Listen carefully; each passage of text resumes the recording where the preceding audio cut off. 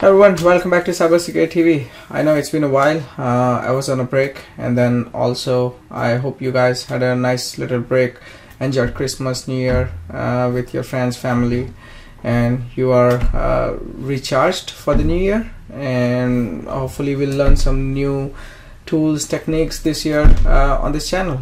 So let's get started. So where we left off is last time I taught you how to install Pidgin and especially to chat on the dark web. Now the way we had set up is there was one flaw, and I'm gonna show you what the flaw is, and then I want to teach you how do you make sure our communication is secure end-to-end, like between the sender and the receiver, so no one else can intercept our communication. We are going to make a use of one of the plugin which offered by the Pidgin. But before that, let's see how the really what's the existing workflow that we have. So currently, I think when you open this chat window, and when you say hello, for example here, and at the same time I'm going to go on the other screen and say hello back, right, which you can see here. So this is how our chat room is currently set up. Now how it works is, this is sender, it sends the message. Now the message is encrypted with the key which is provided by the XMPP server which we have set up. That the communication, the chat message would go over the TLS, so it is encrypted in transit. Now when it reaches onto the server, which is here, the server also has a key, so it can actually decrypt this message and see what's going on. Now last time we had also seen there are a bunch of servers you can choose from, and if you select, of course those are not managed by I guess some entity, but those are all the open source servers. So there is a possibility if you do not choose A+ grade server, let's say if it's a weak server, or if it's does not have a good credibility, it is possible someone could be eavesdropping on the messages, on your messages. So here if the server, when the message comes to the server has the key, it can decrypt it, and then it can see the message, or else it can forward it to the receiver, and then receiver has the key and receiver can see the message. That's how we just saw the messages. So this is our standard end-to-end workflow. Now the flaw here, as you might have just figured out by now, is when the message reaches the server, the server can actually read the message, which we want to avoid. And typically when you are setting up the Pidgin, this is the screenshot I had taken earlier before I actually installed the plugin. You can see it is not private right here, so it will tell you this is the same instance that we are messaging. So before I actually made it secure, I took this screenshot just to show you guys. So this is how it's gonna show. It says not private, and that means the communication between sender and the receiver is not private. Someone else can also eavesdrop, and that's what we want to overcome, or we want to avoid. For that, what we're gonna do is we are actually going to take the help of off the record messaging.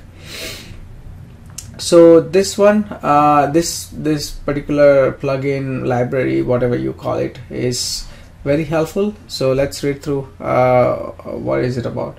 So off-the-record messaging allows you to have private conversation over instance messaging by providing encryption, right? So it provides the additional encryption. We are going to show you in the workflow how it does. You are assured the correspondent is who you think it is. So of course when there is encryption, it also provides the authentication by only having the key to the person who is actually authorized. Deniability, the message you send do not have digital signatures that are checkable by a third party. Anyone can forward messages after conversation to make them look like they came from you. However, during a conversation, your correspondent is assured the message he sees are authentic and unmodified. And perfect forward secrecy. So if you lose control of your private key, no previous conversation is compromised.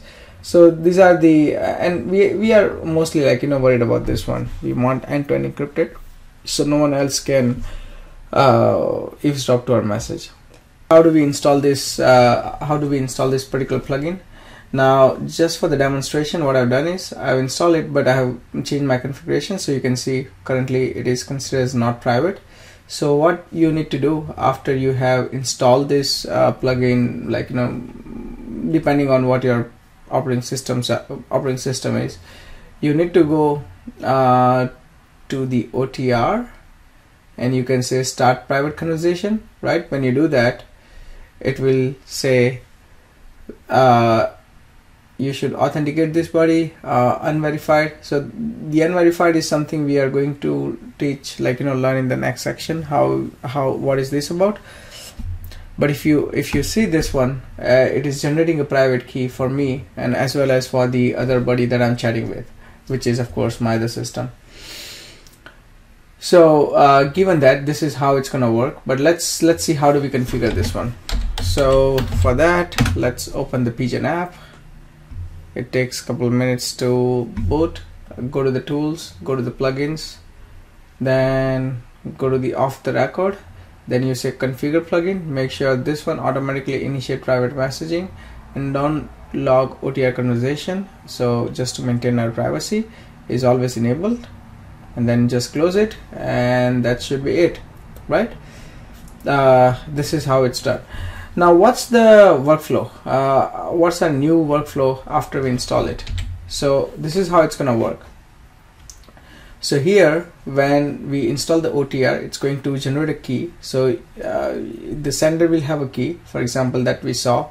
Same way, the other system will also receive a message that somebody is trying to initiate a private conversation, so it will generate a private key, and the receiver will also have the key.